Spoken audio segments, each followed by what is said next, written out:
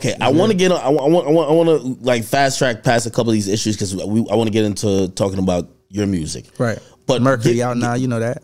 Give us the latest update on Melly. People are constantly concerned. There's reports. There's new evidence, DNA. The trial's starting soon. Right. What should fans expect? Because I think the years of waiting is a thing that keeps people in limbo. I seen a video you did too. Yeah. Talking about, oh shit, man. I think Melly might be fucked, man. 556. Okay, well, let's talk about it. Right. So basically, there's some DNA evidence. Right. Basically, Melly put a motion for speedy trial. So he had trial for March 7th, right? Yeah. And March 7th was the original date. Now, it just got pushed back, and it was April 4th, they're going to start picking the jury. So technically, he's not going to start now physical trial where you actually get to see probably everything. May or June. No, May 23rd. May 23rd, okay. So it was supposed to start in March, picking juries, finish depositions, and then he goes into, starts in April.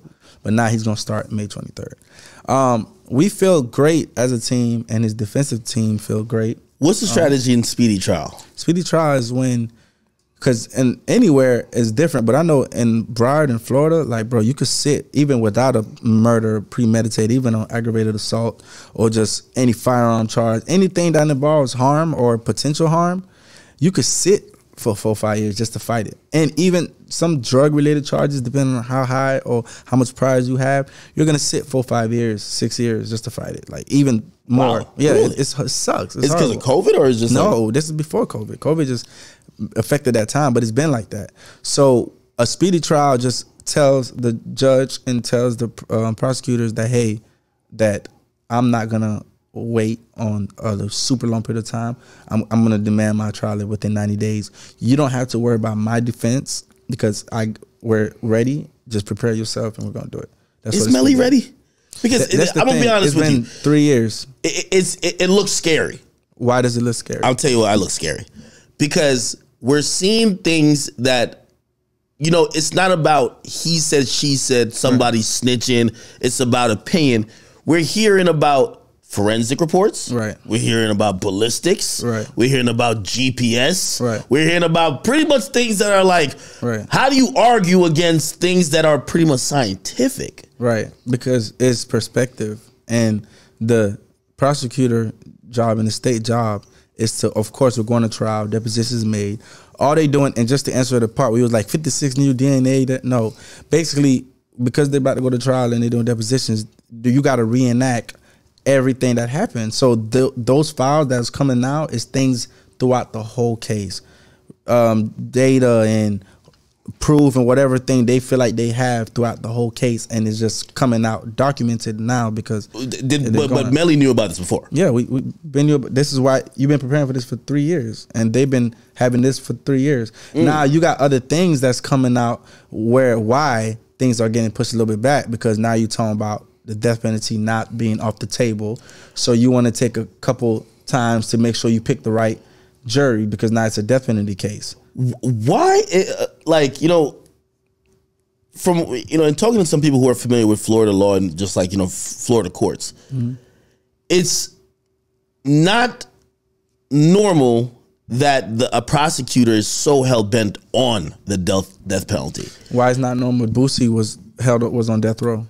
Well, I mean, it takes certain type of crimes. No, it don't. At Google, what you need in Florida to be considered for the death penalty, it's anything.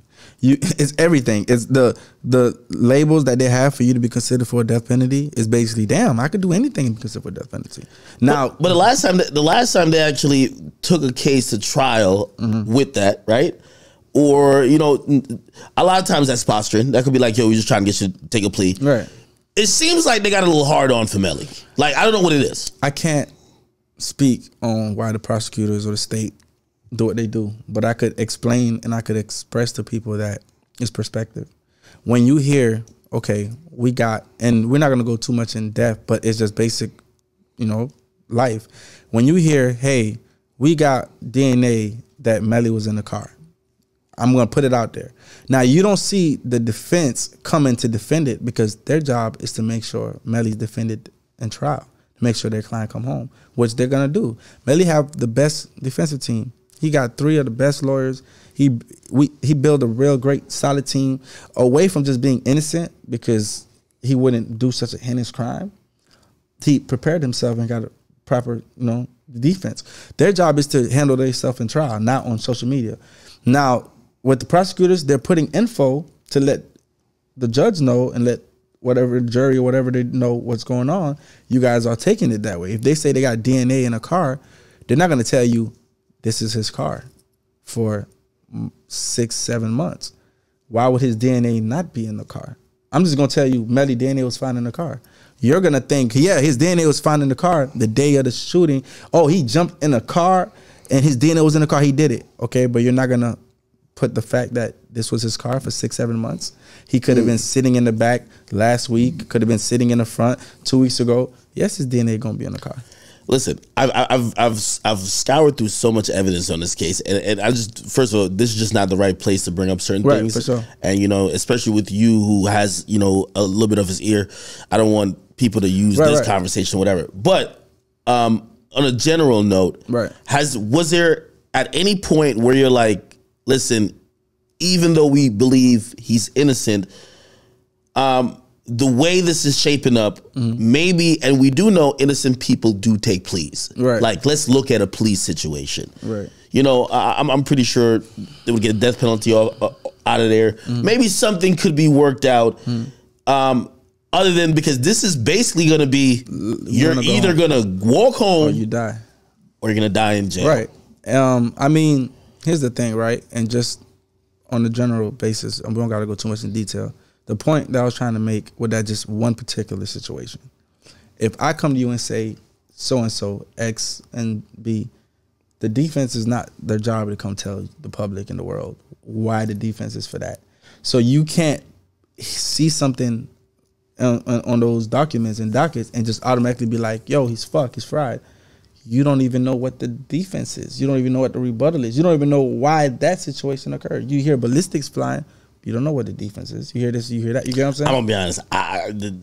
And this is why, we're going to just jump off this topic because the ballistic stuff, I don't think you can't argue ballistics. You can't, but you're not arguing ballistics. You're arguing the fact that this man killed his 2 best friends. You arguing the fact that you got to show a motive. You got to show you have proof. You can't just say ballistics and this and that. Yeah, you can, but there's defensive reactions to everything you could say. You got to convince these juries. And bro, be real, bro. Like, y'all know Melly didn't kill his 2 best friends. Like, come on. Like, we go through this every time with us, culture, being black artists. Y'all know we targeted. Music get used against you. This, come on, Murder My Mind was recorded 3-4 years ago. That's in the the narrative with that was a little bit. So it's like, let's not take one thing and just forget the overall picture. Is like, you're guilty to proven innocent, but give this man his innocence first.